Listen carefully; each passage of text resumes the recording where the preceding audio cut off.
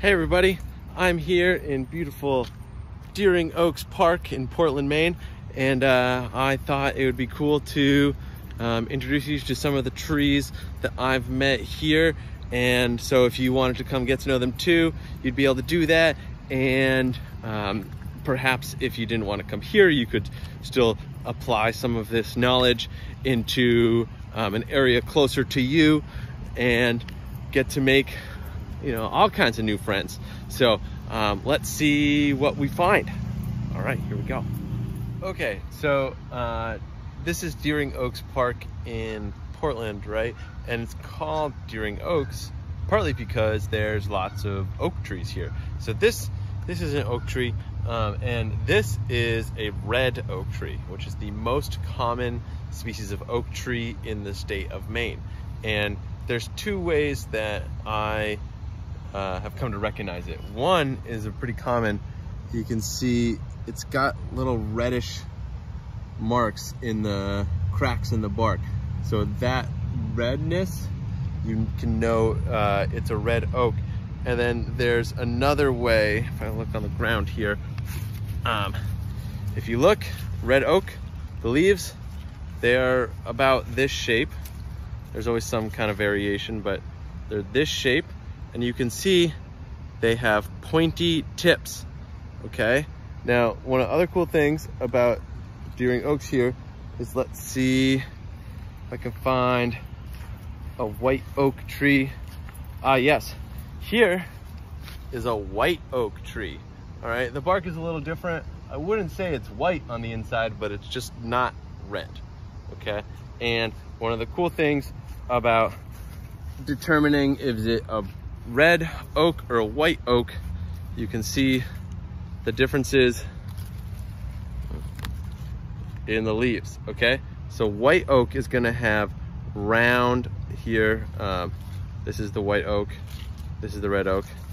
The white oak is gonna have round tips on the leaves, where the red oak has pointy tips. Okay, so that's, and they're even a little pointy. Here's a really good example. See the curved rounded tips on the white oak, and then the pointy tips on the red oak leaves. So they're pretty easy to distinguish from each other because they're the same shape, but one is pointy and one is curved. So Portland and the Portland area is kind of the last area, the most southern area that you'll see white oak in the state of Maine. And other than that, after you get north of Portland, it gets much harder to find. You might see it, but it just, I guess, gets a little too cold for them up there. Okay, here I found what I believe is a paper birch, and I thought it was worthwhile spending a little time with this friend because for a couple reasons. One, as I walk around the park here, one thing that I think is cool is that there's a lot of trees I don't really know what they are, and so there's a lot of room for learning new things. And also, I would love to hear in any comments, replies to this video, if you find a tree that in Deering Oaks Park that I do not identify, or maybe I don't know what it is, and you can figure it out. I'd love to hear what you find, so you could teach me a little bit. But this, and another cool thing about, well, maybe not so cool, but another thing to think about with this tree is it's tough to tell as I get closer to the bark. It looks almost like this tree is not, it looks like I see some scratches and stuff. Maybe not had the easiest life living here in Portland. Maybe people try to peel these little paper parts off. They're pretty easy to peel off if you want, but that could hurt the tree. So when we see trees, even though we can peel off the bark, bark's one of the things to try to leave alone on a tree when you can. So if you're trying to use birch bark to start a fire, try to find it on the ground. And so this is a white birch, also known as a paper birch. And one reason that I know that that's what it is, aside from the way the bark looks, it has these what they call egg-shaped leaves. And if you paper birch and gray birch look very similar. So if you're not sure which one it is, based on the bark. Look at the leaves, and a white birch is going to have these kind of egg-shaped leaves, where a gray birch, the leaves are going to be much pointier on the end. So I'm going to go ahead and say this is a paper birch, although sometimes it's very tough to tell. All right, in my last video, I showed you a white pine, which is the state tree of Maine, and a white pine is a lovely, beautiful tree, right? So here I found another member of the pine family, which is a red pine, and you can tell, like the red oak, it's got this reddish tint on the bark, okay? And it also has these big scales. These huge scales is what you call this kind of bark. And another way you can identify the red pine is because red pine has needles that come in bunches of 2, and look how long they are. They're very long. And and if you try to touch them, they don't hurt you, but they're a little bit pokey, whereas a white pine is going to be much softer. So if you have 2 long needles like this, and it's pokey needles and not soft, and the red bark, I found a red pine. Okay, here I found an interesting specimen, which I believe, not 100% sure, but I believe is a mountain paper birch. And some of the distinguishing characteristics of a mountain paper birch are, just got a mosquito bite here. Even in Portland, you get mosquito bites. Okay, so I believe I have found a mountain paper birch. I'm not 110% sure, but I'm pretty confident. And so if you look closely, this bark isn't peeling off like birch bark does frequently, but that's because I think this is a kind of an older section of the trunk, and they do develop more hard pieces of bark when they get older. But if I look up in the branches, you can look closely and you can see that it is the bark is peeling off like paper, in strips like paper. So that is one way to tell that it's a birch tree. And another way that you can tell is the color, like the kind of the golden amber color, that is distinct of a mountain paper birch. And then the final thing is that, like the regular paper birch or the white birch, another way of saying that, it does have the same kind of shaped leaves, but these have much bigger like teeth along the edges there. So like a saw almost. So a more jagged edge, and with the amber color and the egg-shaped leaves are ways to identify a mountain paper birch. Okay, so this is not a tree. Well, I mean, we are looking at a tree, but if you look in the middle, you can see a chickadee there flying around. Oh, there he goes. Can I follow him? Oh yeah, chickadees are the state bird of Maine. And this is a specific kind of chickadee. It's very common, very easily identifiable, called the black-capped chickadee. And there he goes. So, I'm totally comfortable admitting that I am more familiar with some trees than others. And some trees, I can just look at the bark.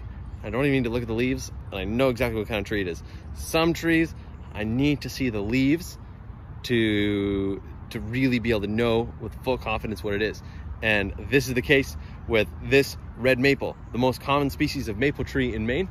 So one way you can tell that it's a red maple is if you look at the leaves, they look like this is the common maple leaf shape. All maple leaves are roughly this shape, but it has jagged edges. Another way to remember it is if you remember red maple, remember ved maple, like a V. So if you see in the corners here, they come to a sharp V shape, an angle, and they have jagged teeth on the outside. So that's one way to identify a red maple tree. Okay, here's one of my favorite trees in the park, and just generally one of my favorite trees all around. Although don't tell anybody that you're my favorite. Okay, so it's called the tamarack tree. Okay, now if you remember from the last video, we talked about coniferous trees versus deciduous trees, and coniferous trees make cones. Okay, some people also call them softwood trees because the wood is softer. Okay,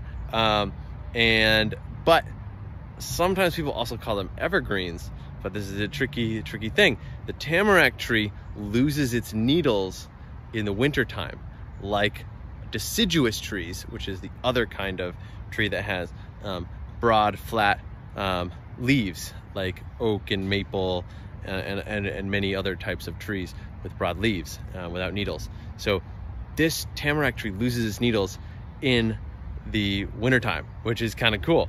It's a coniferous tree called the tamarack tree, and in some places they call it a hackmatack tree. And one way I can identify it is if you look at the branches, they look super, they look kind of fuzzy, like they grow needles all up and down the twigs, and they just have these big, if you look farther out, it just looks like every twig is just fuzzy, and they have the needles grow in bunches like this, and they're short and they're kind of soft. So it's a tamarack tree, pretty cool. Okay, I talked about a red maple earlier, and I'm so glad to now have found a sugar maple. So when you have maple syrup, like real maple syrup, this is the kind of tree that it comes from. And one way to identify it, like maple trees, like I said, I know the leaves, the bark, I'm a little iffy on, but one way to identify the leaves of a sugar maple is if you see the, in between the lobes of the tree, it has 3 big lobes on the tree. One way to identify them is they look like the spaces in between your fingers. You go like this. So that curved kind of U sort of shape, that soft curve, that's also in between the lobes right there.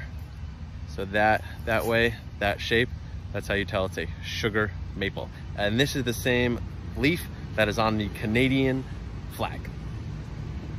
So one thing is that right next to Deering Oaks Park, kind of straight behind me, if I keep following this path, you get to King Middle School. And I know a couple of years ago, they did a survey of the trees in Portland, Maine.